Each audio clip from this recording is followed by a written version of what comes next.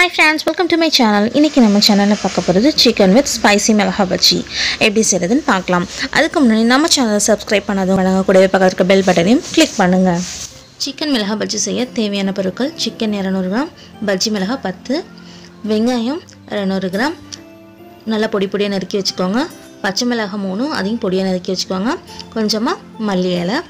அடுத்து chili powder 1 tablespoon.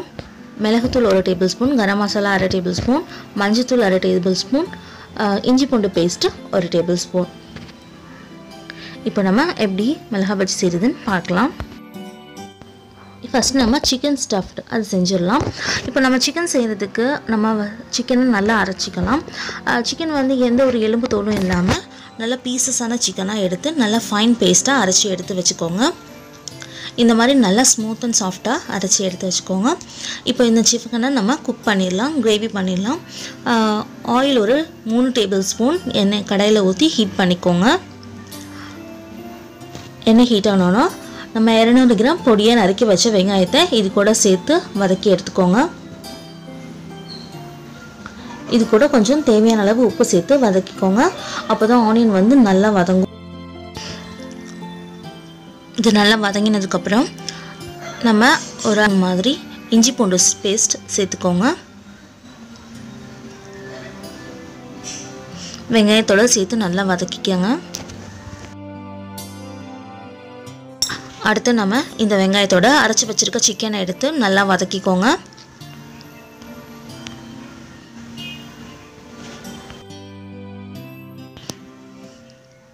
இந்த மாதிரி நல்லா வதக்கி எடுத்துக்கோங்க.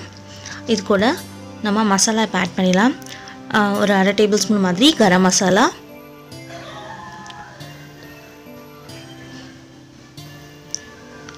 ஒரு டேபிள் ஸ்பூன் சில்லி பவுடர் மிளகாத்தூள்,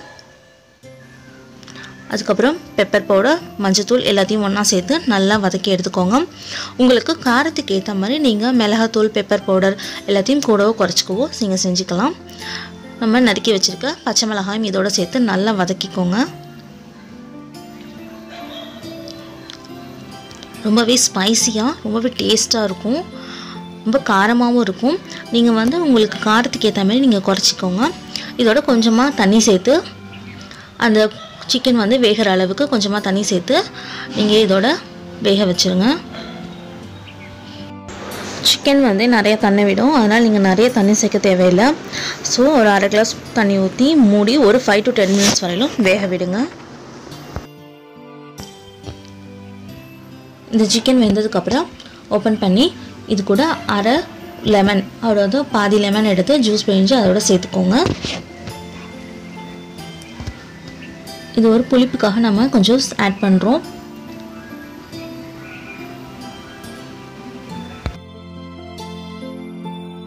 நமக்கு சிக்கன் கிரேவி ரெடி ஆயிடுச்சு. அது கூட கொஞ்சமாக மல்லி இலை சேர்த்து லைட்டாக வதக்கி இறக்கி வச்சுருங்க.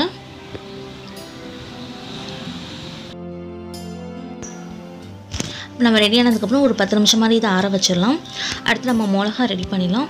பஜ்ஜி மிளகா இருக்கு இல்லைங்களா, அதில் வந்து நடுவில் வந்து ஒரு சின்னதாக கட் பண்ணி உள்ள அந்த சீட்ஸ் விதையெல்லாம் இருக்கும் இல்லைங்களா, அதை வந்து நீங்கள் ரிமூவ் பண்ணிவிடுங்க.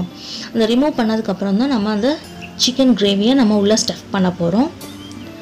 ஸோ இதே மாதிரி எல்லா மிளகாயில் உள்ள இந்த சீட்ஸை வந்து நீங்கள் எடுத்து வச்சுருங்க.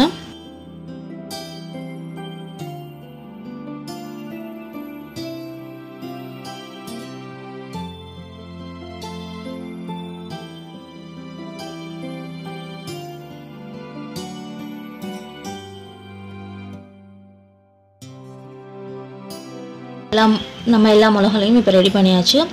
அந்த மிளகாயில் கீறி விட்டதுக்கு நடுவே இந்த சிக்கனை எடுத்து நம்ம உள்ளே ஸ்டஃப் பண்ணுறோம். ஒரு 2-3 ஸ்பூன் உள்ளே ஸ்டஃப் பண்ணலாம். கொஞ்சம் பெரிய மிளகாவாக இருந்தால் ஒரு 2-3 ஸ்பூன் உள்ளே நல்லா அழகாக ஸ்டஃப் பண்ணி எடுத்து வச்சுருங்க. ஸ்டஃப் பண்ணி லைட்டாக மூடி விட்டுருங்க மிளகாவை.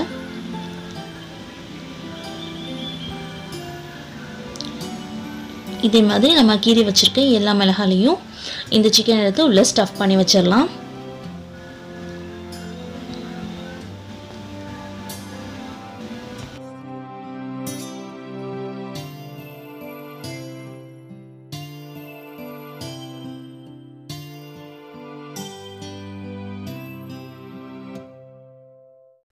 நம்ம எல்லா மிளகாலையும் ஸ்டஃப் பண்ணி எடுத்து வச்சாச்சு.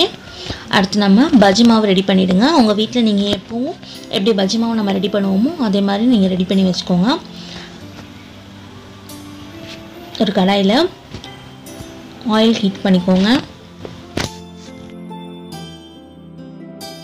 ஹீட் ஆகணும்.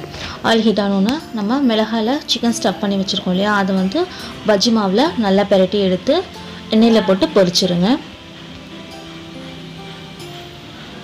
மிளகாய் வந்து எண்ணெய் பஜ்ஜி மாவில் நல்லா வந்து பெரட்டி எடுத்து பொரிச்சு எடுத்துக்கோங்க. அடுப்பை வந்து சிம்மில் வச்சுக்கோங்க, ரொம்ப ஹை ஹீட்டில் வைக்க வேண்டாம்.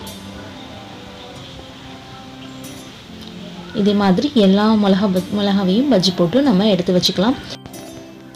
இந்த மிளகாவும் வந்து ரொம்ப காரமாக இருக்கும், உள்ளே வச்சுருக்க நம்ம சிக்கன் ஸ்டஃப்பும் காரமாக இருக்கும்.